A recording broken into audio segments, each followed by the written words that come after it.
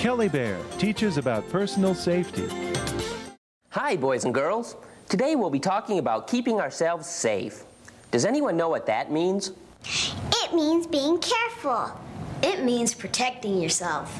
What are some rules that keep us safe? If I'm home alone, I keep the doors closed and locked. I don't open it for anyone I don't know and trust. I'm not allowed to have any friends over if I'm by myself. When can we call 911?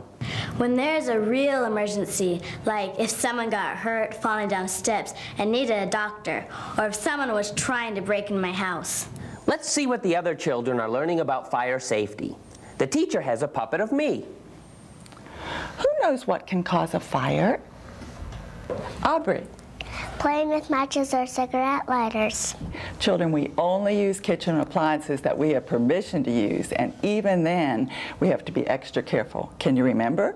Yes! Those children know a lot about fire safety. Now let's talk about other safety rules. What are some to remember when we are outside? Sometimes when I'm walking home from school, I want to take the shortcut, but I don't because it's an unsafe way to go. Since I live in a city, I always walk home the same way on a busy street.